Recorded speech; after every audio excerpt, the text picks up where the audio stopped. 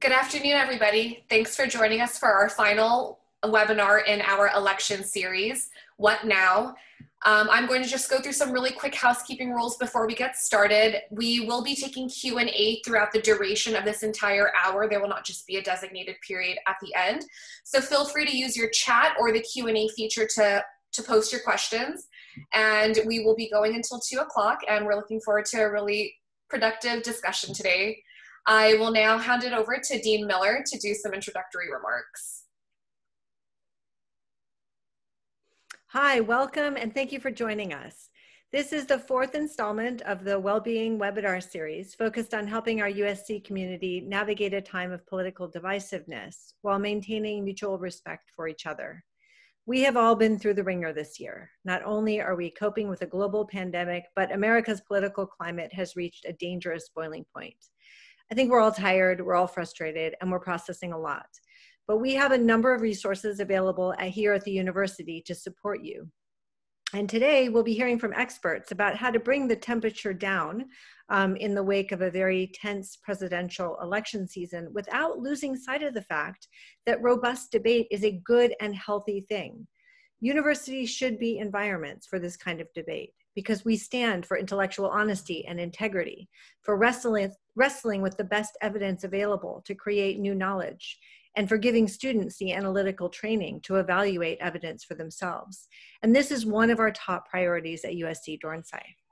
Our panel of terrific experts today is going to talk about navigating differences of opinion without discarding facts or resorting to personal attacks, and finding respect and admiration for people who have different perspectives.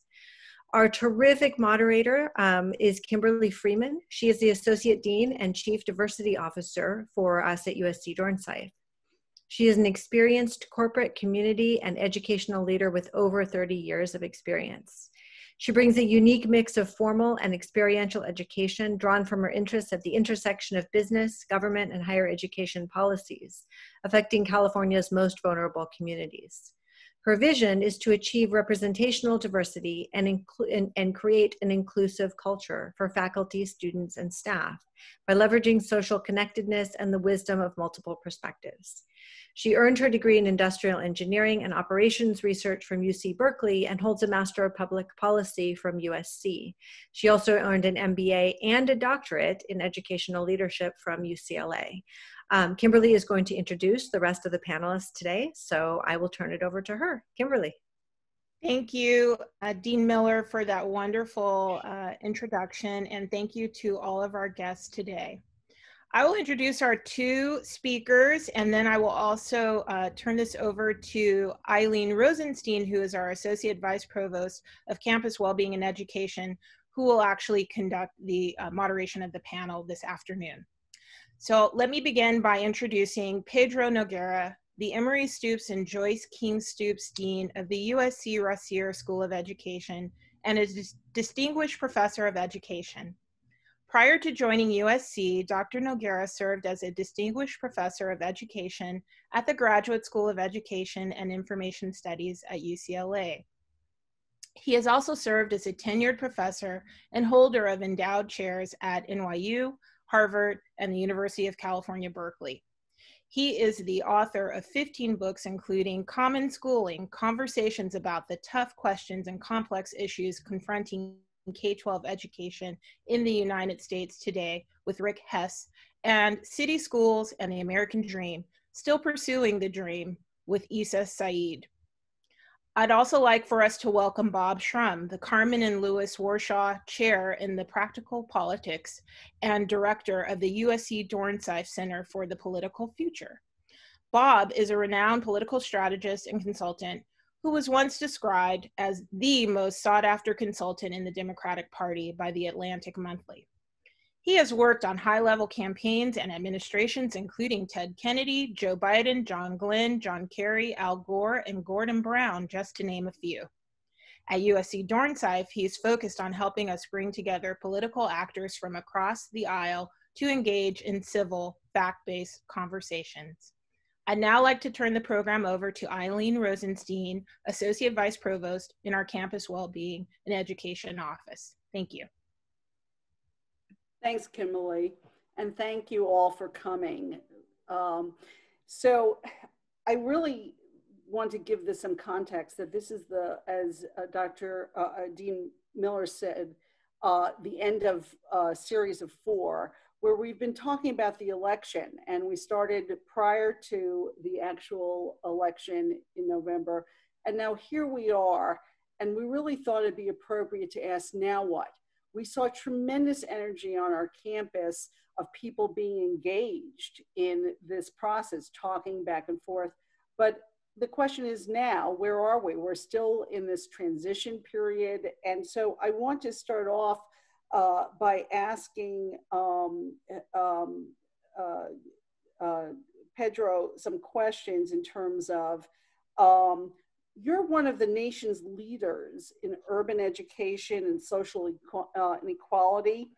And I'm wondering, could you just share with us some of your thoughts about the election and kind of this in-between period? You know, concerns, things that you think are important for us to note. Yeah, thanks, Eileen. And it's great to be with all of you for this conversation.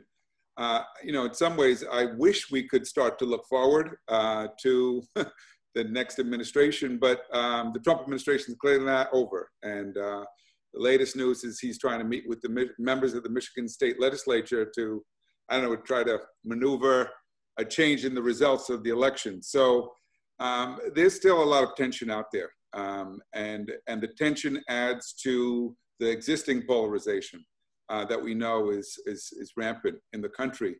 What I've tried to do is to think about why people have voted the way they do, without falling into the trap of simply attributing the differences to racism, though I do think racism is a huge factor in this, has been in this race and in this in the Trump administration. But I know, just from knowing my neighbors and knowing others who I found out voted for Donald Trump, that there are people who I know to be decent people who voted differently than I did. And so I'm trying to understand why. And the reason for that is because we still depend on each other. We are interdependent as a nation. I'm dependent on my neighbors as much as they are on me. And so we have to figure out, how do we live together? How do we confront our common problems as a nation? And so despite the significance of the differences, which are real, I think there's also a lot in common. I'm looking at the long lines across the country now for food. So many Americans out of work, at risk of losing their benefits, and the lines are getting longer and longer. People who have to go and seek food because they can't, they don't have enough to eat. And now we'll be faced with the threat of eviction soon too, on a scale we've never seen. So we have a lot to do to try to make this nation whole. And getting past the polarization, I think, will be key to get to the place of problem solving. Great, thank you. And Bob, I want to ask you the kind of same question. You've worked as a senior advisor on so many campaigns. And what does this election say to you? And what do you think are the salient points that we should be aware of, including during this transition time? Well, first of all, a shout out to Dean Miller and to this series. I'm honored to be here and to be part of it. One thing I would say is that there are areas where we have to think about why, and Pedro was touching on this, why some people voted for Trump. And I agree with him that there's a big element of racism here. But there's something else that's happened. Biden carried counties that account for 70% of the GDP. Trump carried counties that account for 30% of the GDP. Now, the GDP doesn't vote, but just like acres don't vote. But what that tells you is that a lot of people, especially non-college educated people, non-college educated whites, have been hurt by globalization, and they've been left out largely of the recovery after the 2008, 2009 economic crash. So that's one element, I think. And Trump actually, as president, didn't do anything for them. But what he does do is express their sense of grievance and their anger and their alienation. There's a second element of this, I think, which is that there are a lot of folks, and they're not all races, who are alienated by the demographic and cultural changes in the country. America is becoming a majority non-white country. California is already a majority non-white state. We've seen vast changes in terms of women's rights, LGBTQ rights, and I think some people want to go back to a largely imagined 1950s, which wasn't so good for a lot of folks, by the way, but they'd like to go back. And Trump appeals to that in them. What I'm most disturbed about right now is the concerted effort by the president and people around him to basically overthrow the democratic process. You know, I went through a tough election in 2000. We were sitting there on election night having dinner. We thought we'd won the election. They withdrew the call from Florida. 37 days sitting around the vice president's dining table at his house on the phone with folks in Florida. And then we made the mistake after the Florida Supreme Court said you got to count all the ballots. We made the mistake of going out to dinner again. And in the middle of dinners, the maitre d' walked over and said the US Supreme Court has just issued an order stopping the count in Florida. We all know how it ended. And in a phone call with Al Gore later that night, a number of us were on the call, I said, there's no avenue left. You know, there's nothing we can do. We never even contemplated the idea of trying to go to a state legislature in a state that might have a Democratic legislature, but that had voted for Bush, and say, why don't you guys just appoint electors? And because that's all it could have been as small as a state with 3 electoral votes, and that would have made Gore president. We never even contemplated that because it would be a fundamental tearing of the fabric of the country and of democracy itself. So Al Gore conceded. It felt awful. It still does. I always say that he was elected but not inaugurated. And I still feel bad because there would have been no Iraq war and there would have been no disappearing surplus. But what Trump is doing now is quite different than the election controversy in 2000, which involved one state and 537 vote lead for Bush. You know, you're talking about the serious consequences to our democracy and to the people in our nation. And as there's an uneasiness as all of these kind of challenges are happening, and there are many people who are still kind of feeling that the election was stolen, basically. There are people who are kind of still thinking that that has happened. And there's many people who believe that our system is corrupt, maybe rigged, or not, as you're saying, Bob, not interested in helping people like themselves. And so at this point, how do we help people embrace our democracy and, to bring up the various views? How, because if they don't believe in the process and the institution, I'm really concerned about that as well. Well, first, if we don't get through this period, that is, if the president's efforts would somehow or other succeed, I'm not sure there's anything left to embrace, because it means that fundamental pillars of our democracy will have been shattered.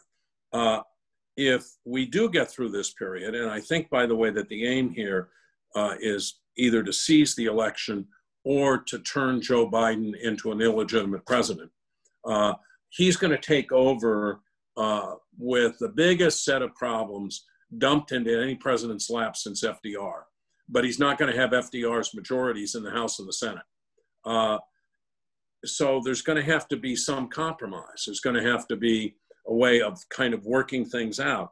And one thing I do think it's very important for him to do is to understand what Roosevelt did. Roosevelt said, my priorities in order are relief, recovery, and reform. And Biden's priorities have to be relief from COVID, recovery from what's happened in the economy, and then you can move on to these reform issues. Some progressives might not like that, but those are the urgent priorities before the country, and you have to make sure that you include these left out areas in the economic recovery. For example, you could create incentives for businesses and companies to move into those places, use community colleges to help train people so that they're ready for those jobs, and they could be better paying jobs than what they have or the ones they've lost. It's a little like what JFK did with the Area Redevelopment Act in 1961, after he had seen the squalor in which people were living in West Virginia. But that's a long way of saying, I think you can't repair this until you begin to show people real results in their lives. It won't be repaired by rhetoric. I thought Biden's speeches during the campaign were very powerful. They were very good. But what folks want and need is real results. A society that's back to normal, where everybody's not hiding from everybody else. A society that offers opportunity to people.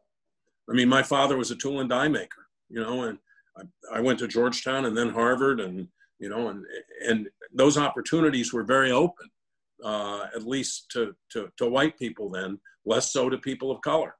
But we got to open them up to everybody.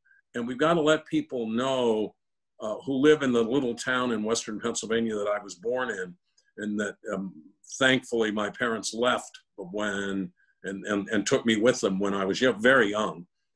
We've got to give them a sense of hope and a sense of investment in the system. And that's going to be tough, because you're going to have a lot of Republicans. And by the way, in the Monmouth poll today, over 70% of Republicans say that the election was stolen. You're going to have a lot of Republicans in the Senate. Trump, maybe, who don't want to do anything. Trump is probably going to announce, after the Secret Service escorts him out of the White House on January 20th, that he's going to run for president again. So it's going to be a very fraught time, and yet Biden has to figure out how to fight his way through that and to get some real results for people. And this goes to something that, Pedro, you said about the polarization. I mean, when you hear that statistic that such a large majority of Republicans feel like they stole, and then we have these real life problems like you're talking about, people in food lines. How do we start really dealing with that tension of difference? How do we start dialoguing when people feel so strongly, you know, and it's adversarial? I mean, any thoughts on that?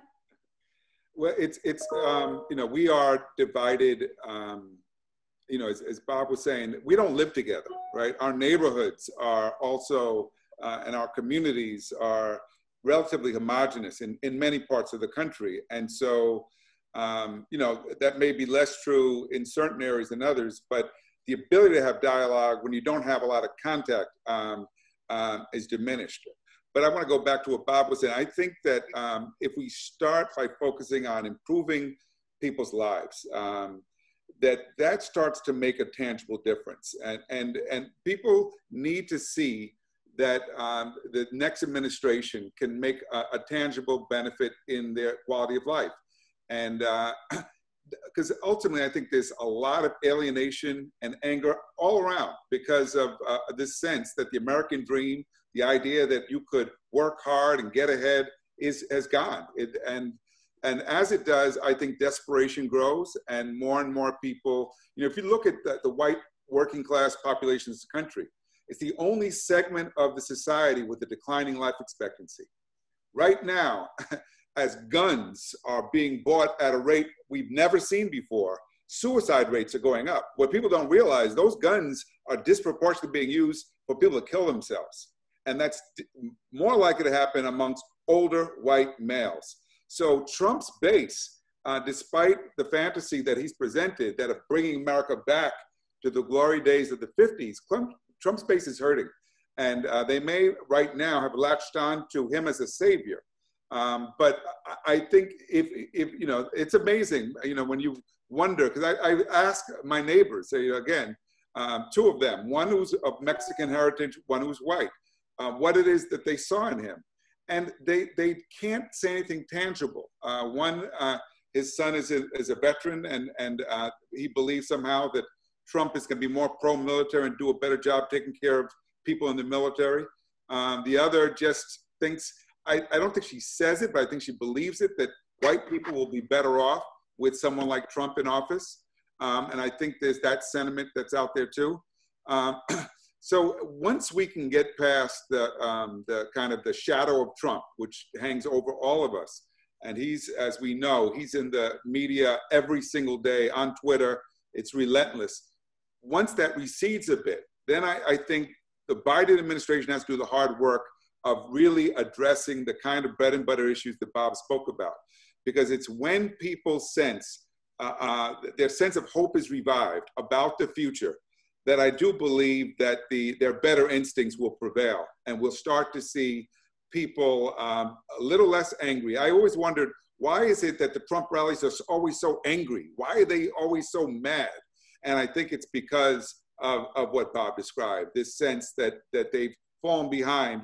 But that feeling is there for lots of communities. And so now we have to make sure that, that there's a real tangible sense of improvement in the quality of life. So it brings up another question, which has to do with media in a way, because how do we get our information, and how do we get the facts, and how does that play into this sense of either futility for some people, or even the sense of anger that you're noting? You know, where does the media play into all of this? Because that is something that is, you know, constantly there, and the way we do connect and see each other. Well, I'll take that, I guess. Look, in 1962, if a young producer at CBS had gone to Walter Cronkite, who was the avatar of newsmen, and said, Mr. Cronkite, the John Birch Society is holding a press conference in New York today, and they're going to reveal that President Eisenhower is a conscious agent of the communist conspiracy, and so is President Kennedy. How many camera crews do you want me to send? Cronkite would have looked up and said, you don't work here anymore. In the 60s, we had a kind of common knowledge base because we had gatekeepers and they had standards. That's all gone. I mean, we have now proven that Daniel Patrick Moynihan was wrong. He said everybody's entitled to their own opinions, but not their own facts. Today, everybody can get their own facts. They go to whatever media outlet they want. There's a proliferation of cable media outlets. Social media has done a number of very good things, by the way, like democratized fundraising so that small contributions can actually make a real difference. But social media is also pernicious because it allows people to replicate what Pedro was talking about in their lives, which is they live in homogeneous neighborhoods. They get their information from homogeneous sources, and it can be completely different than reality. I mean, one of the things we're trying to do at the center is model and advance the idea of a politics where we respect each other and we respect the truth. And I have no illusions that we're going to do that all by ourselves, but I think you have to make big efforts to do that.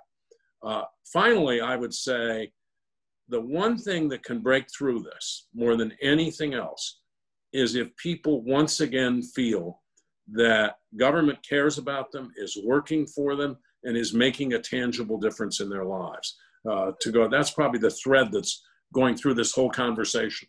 At that point, I think more and more people will say, you know, I feel pretty good about this. Look, just before JFK was shot, he had a 60% approval rating, about 72% outside the South. And, you know, his legislative agenda was, if any, the best way to say it was really formidable to pass the Civil Rights Bill and the tax cut. But we are now so polarized that it's hard to imagine a president having a 60% approval rating or a 72% approval rating. And the only way we're ever going to get back there, in my view, is if people see that things are happening for them and for their children that really matter. It's very depressing when you look at some of the data, when you ask people, do you think your kids will have a better life than you do? And so many of them don't. And that's a contradiction of at least what America imagines its ideals to be. And it leaves people, I think, feeling angry. Pedro's talking about the crowds at the rallies, at the Trump rallies. I think they're emblematic of this. Are we going to get all those people back? Are we going to get a common basis of knowledge completely the way we did in the 60s? No. But I think we can make progress toward a society where there's a decent amount of civility, a decent respect for facts, and nobody ever says alternative facts, because there's no such thing as alternative facts, and where folks feel that somehow or other progress is being made. Yeah, I worry a lot about the way media has evolved because it's so fragmented, and people now choose the media platform that affirms their beliefs, and many of us know now that social media gives us what we want to hear. And so instead of educating and informing, rumors and misinformation spreads. And I was just listening to an interview with former President Barack Obama, who was talking about the fact that for so long, he refused to even take the birther rumor seriously until his aides kept telling him, no, this has traction. This is, people believe not only that you were born in Kenya or someplace, they believe that you're an agent of the Muslims, that, there were all kinds of things. And so the sad thing is, you would want to hope that you could just simply ignore misinformation, but you can't, and especially when it's being perpetrated by the President of the United States. So I don't know what we do about that. I think that universities have a major role to play. One of the things that we want to do at Ross here is launch something we're calling the Democracy Project, because we really need to rethink the way we teach civics in this country to kids. Kids are not being prepared to be voters and to be citizens and to understand the Constitution, understand their rights. Most Americans can't name the 3 branches of government, don't know about the cause of the Civil War. Over half of students don't even know about the Holocaust. So we have a lot of work to do to educate this country. And it doesn't mean you need to have an advanced degree, but there's a common literacy we should have that allow us as citizens to engage in civil debate and to look at evidence and make up our minds. It doesn't mean everyone's going to agree on everything, but we need a common basis of facts so that we can, in fact, have reasoned discussion. And that's missing right now. The media, unfortunately, the media, to blame the media is doesn't say a lot, because it's which media, it's so many different platforms out there. So which media are you getting your information from? And that's the problem. There is no coherence, and there's very little credibility out there. The misinformation, I think, is our greatest threat right now. But I also think I hear you saying that education and our K through 12 and either higher education can really be a place where we start training people to kind of, how do you question what's being stated in front of you? One of the things that really struck me was, hopefully I got this right, but $14 billion was spent on the election. $14 billion. And it's not like we are more informed public. I had to go look in and look at the issues, actually go to try to find the issues. Any thoughts on how to kind of educate in an election differently, or use our K through 12 or higher ed to how to kind of judge what we're being told as citizens? It's a tough. Go ahead. No, go ahead, Pedro. I'm thinking about the same thing. I mean, that money, I was looking at, I think they said they spent $74 million to try to defeat Susan Collins in Maine, and didn't work. So it raised the question, what is the money being spent on and how effective? And in my opinion, if the two parties had taken that money and hired people to talk to their neighbors, right? And train them first. And so they put the money into the hands of ordinary citizens rather than into Facebook, into political ads. Maybe that would have been a better use. I really think we have too much money in politics, first of all, and it does lead to corruption. Not corruption, well, corruption in the sense it allows those with the most money to have the most influence. I don't know if that's a reform that we're going to be able to address anytime soon, given the makeup of the court. But it's a real problem. It does threaten democracy, and it raises the question, though, of how do we counter the kind of misinformation that comes through the media when the ads are allowed to circulate the way they do. So again, it goes back to the point of education. People need to be able to have, to think critically. They need to be able to look at an ad, which is really hard when you look at the propositions here in California, hard to know how to make sense of them after a while. But universities, and Amber Miller said this at the very beginning, need to be places where we demonstrate it's possible to discuss and debate important issues using evidence, that we don't shut people down because we disagree with them. We don't censor people. That's not what universities should be about. And I think that some of the criticism that's been leveled against institutions like the one we're part of, we need to take into our hearts and figure out what's a better way to allow for the democracy that we believe is so important to flourish on our campuses as well. Let me comment on that. First of all, I want to go back to this point about civics and Pedro, what you're going to do with this democracy project. I think there are schools all over this country where we don't teach civics anymore. And people really basically don't learn about the institutions of this democracy. In fact, we just have a senator-elect from Alabama, Tommy Tuberville, who was asked, what are the three branches of government? And he said the presidency, the House, and the Senate. So, that's extraordinary if you think about it. So I think long-term, we've got to get a commitment to educate a generation of young people in what this democracy is all about. Secondly, in terms of all the money that's sloshing around, I think it will continue to grow. I think people will continue to advertise because that's the most reliable way they think, and there's some evidence for this, of reaching especially older voters who are a huge segment of the electorate. And by the way, Pedro, what you were describing in terms of trying to get people to communicate one-on-one with folks, both parties are trying to do that. And they're trying very hard because there's so much money. The Biden campaign spent over $1 billion. In 2000, I think we had for the general election, because we took federal funding, we had like $74 million for the whole general election. That meant you had to triage states.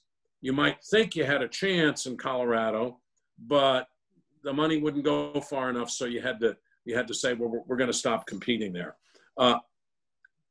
But finally, I think the other thing that matters here is character, the character of our leaders. In November of 1980, when Ronald Reagan came to Washington for the first time, he invited Senator Kennedy, Ted Kennedy, to meet with him. We were a little startled. They didn't really know each other that well. They'd met before. And Kennedy came back from the meeting and said, let me tell you three things. One, he's not dumb. And if people think he's dumb, they're completely misunderstanding him. Number two, we're going to have a lot of big disagreements. And number three, we're going to find areas to work together.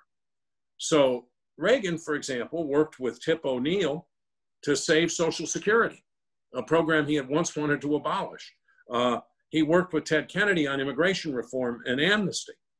And in the 1990s, after the failure of the Clinton healthcare plan, Kennedy said, I want to help poor kids in this country who can't get access to healthcare.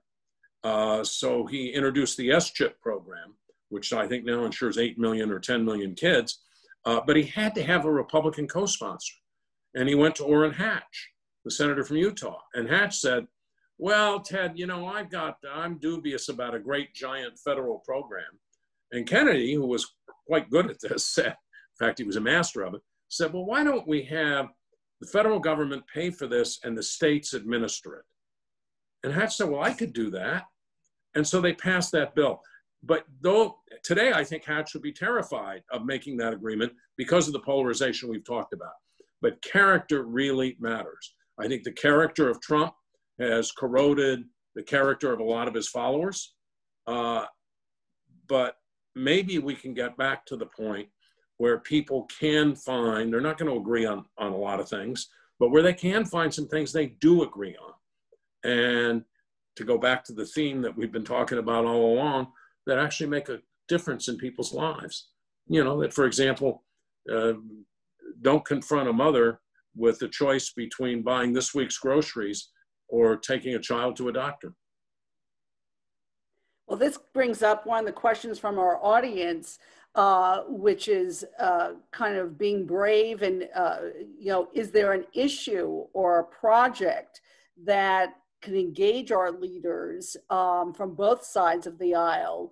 And then the person says, especially when something like COVID, mind-boggling, it didn't happen, you know, how could that, you know, is there a way that people can be brave enough? What's the barriers that are stopping our leaders from working together? As the examples you have both given. I think there were a lot of Republicans in the Senate, for example, and certainly some in the House, who would be prepared to work with a Biden administration on getting the whole country vaccinated, which I think would be a singular moment. If we do that, people are going to look at everything differently. But then you're going to have to go on and deal with the other issues. But they're very afraid. They're afraid that Trump will take revenge on them, oppose them in primaries. You look at, you know, Jeff Flake, very conservative senator from Arizona, couldn't even run for re-election. What was his offense? He'd suggested that the president not tweet out outrageous things.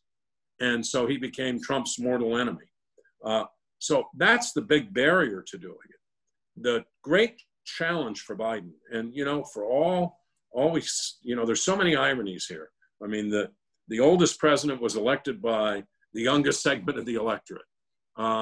He's been wanting to run for president for 35, 40 years.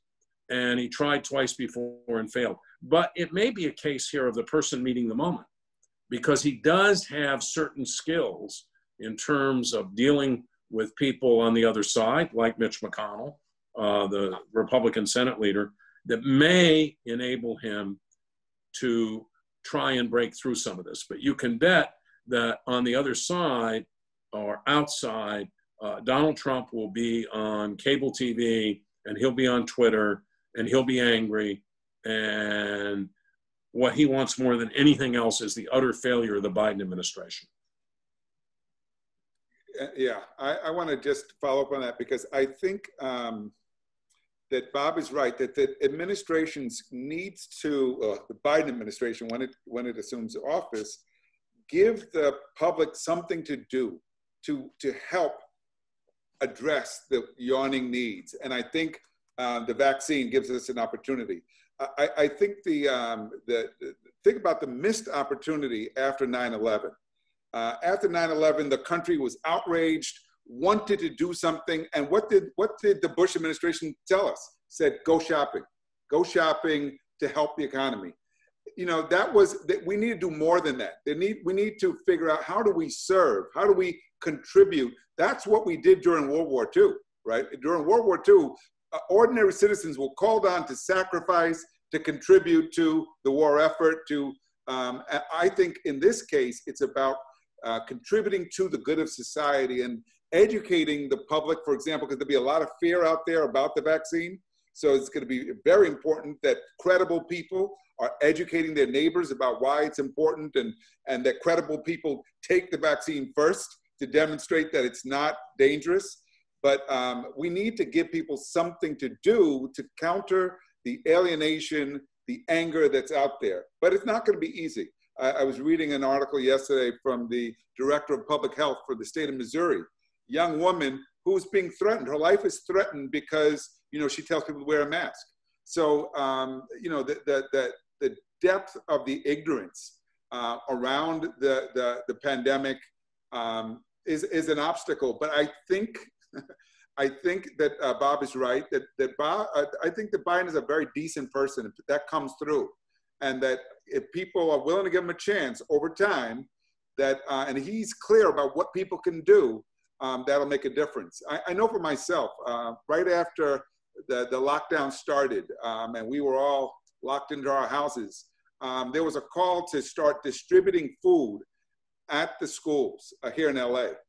And despite my kids telling me I shouldn't do it, they said, you're too old, you're at risk. I went out there, and it was the best I felt during the pandemic to help distribute food, because when you're doing something to help others, you feel less helpless and less hopeless too. So I hope the administration can come up with practical things that are safe for people to do to support the common good.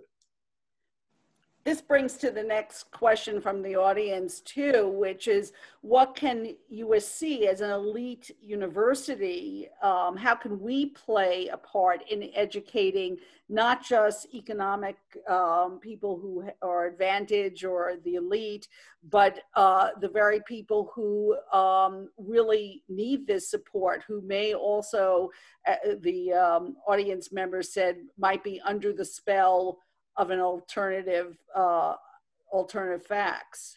How can we as a university play a role? Well, the His Democracy Project, and I think I have the name right, Pedro? Yeah, I think that's critical. And to the extent that it can penetrate into classrooms across America and have an influence, it can begin to change things for the long term. What we're trying to do at the Center for the Political Future is try to change things now. And we know it's going to take a while. We know it's not going to be easy. We know we can't do it alone, but we want to try and change things now. The other thing that I think is really important, and Pedro was talking about it, gave me an idea. I think Biden would be very well served to get up and propose, along the lines of the Peace Corps, an American Vaccine Corps. And it would have different components. It would have a component of people who were going to talk to folks about the vaccine. It would have people, students who were taken out, volunteered time from medical school, pharmaceutical school, nursing school, because some of these vaccines are complex and you can't have Joe Smith administering them, and try to vaccinate as many people as fast as possible. He's got to catch the imagination of people. At the same time, universities, and this I think is Dean Miller's insight with the Academy and the Public Square, universities have to have an impact and an influence beyond their own gates, beyond just preparing another generation of students to go into STEM or go into teaching or whatever.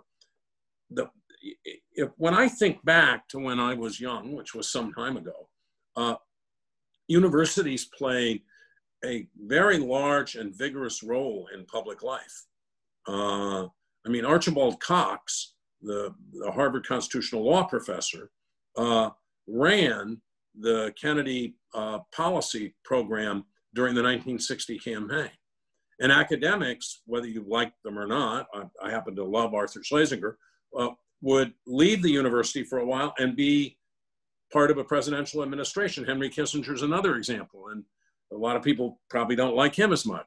But the university has to, it can't be just an internal marketplace of ideas. It has to widen the marketplace of ideas out into the world, and can't be self-referential and can't just be talking to itself and its faculty and its students. You have to communicate ideas to folks. I couldn't agree more with Bob. I think that is the real responsibility of a major university, is to play a role in influencing the kind of the national conversation, informing the public. And you know, I think that we've receded from that role in recent years, but my hope is, and I know from hearing from President Folt, this is something that she believes in too, we'll see more of it, not just from USC, but from other universities as well. Yeah. And then another question from our group is really regarding racism, which we have spoken about a little bit as playing a part. What's the role of social justice messaging, like defund the police, in scaring otherwise well-meaning voters away from the Democratic Party?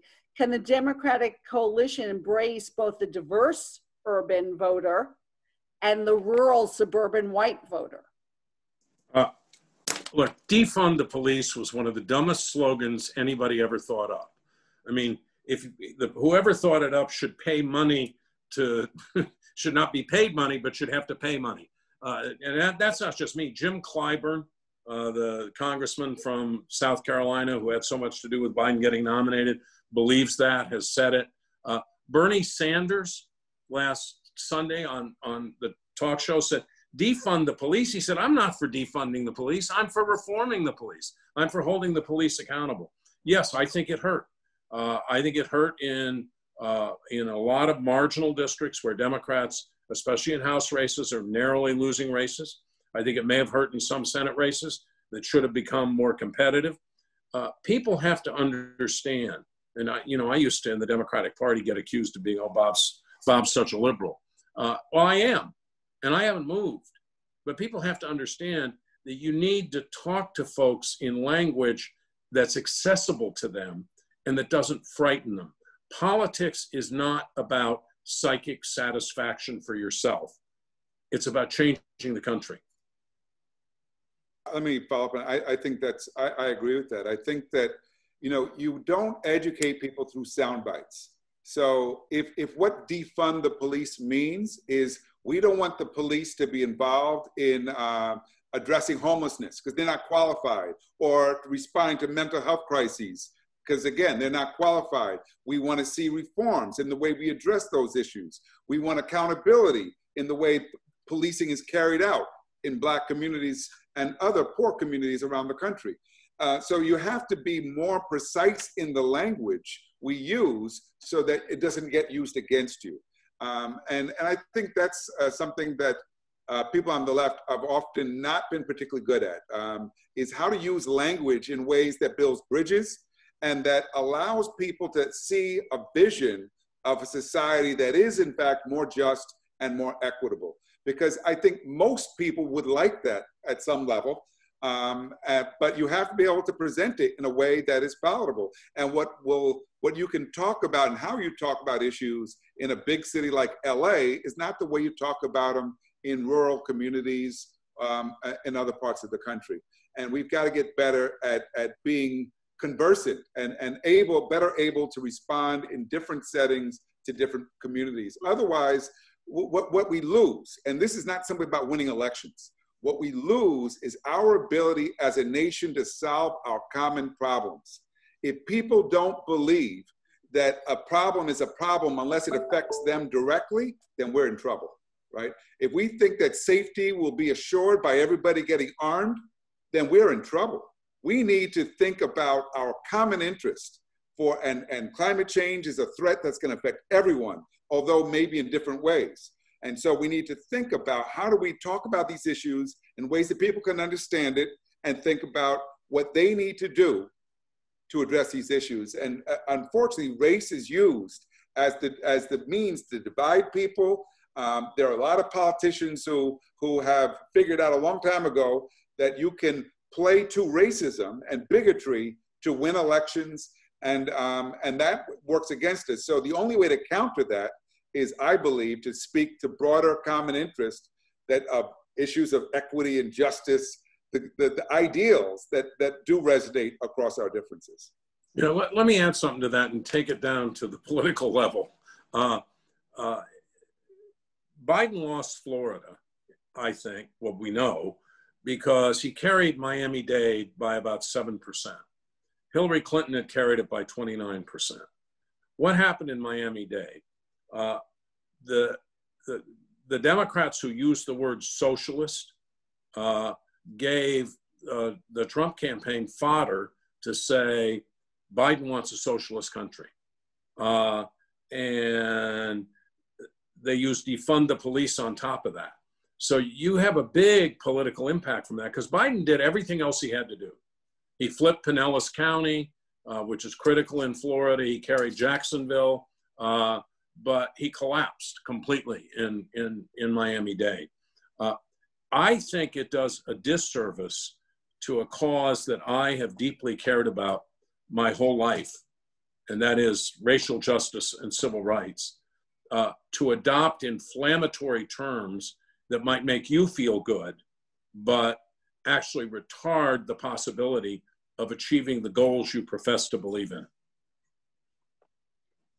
Well, this leads to one of the questions that also someone from the audience said, because you're talking about an empathetic society, a place that we care, being careful about how we say things.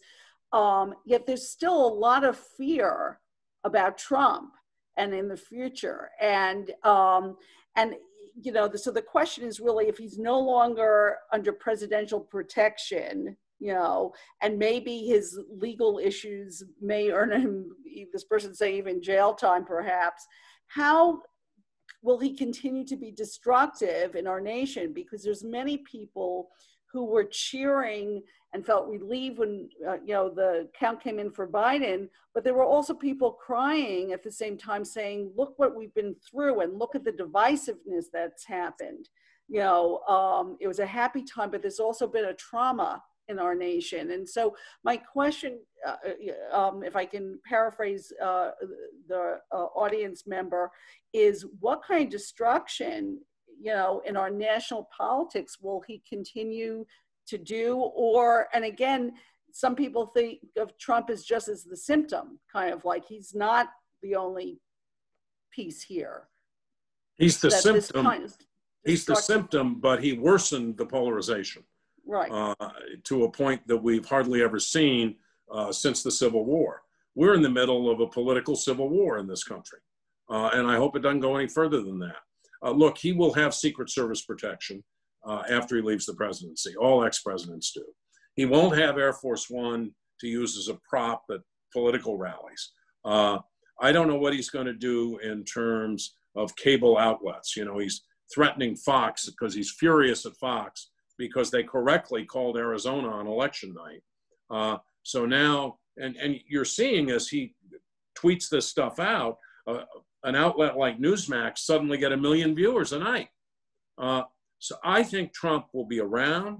I think he will cause as, let me put this in neutral terms. He will push his case as hard as he possibly can, as he's doing now, without regard for the destruction or the damage it might do to the wider country. So I don't want to give false hope that somehow or other, when the Electoral College finally meets, Biden finally gets elected, he gets inaugurated, assuming all of that happens. I don't want to give false hope that at that point, we're over it.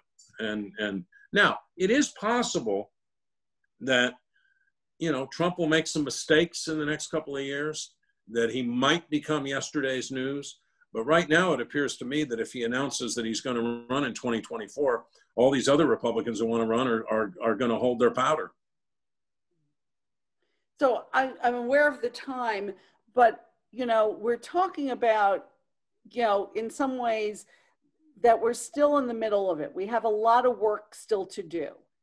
Do either of you have a message to us as the USC community in regards to what each of us individually can do to help bring more of the world to a better place, for us to feel more whole and healing.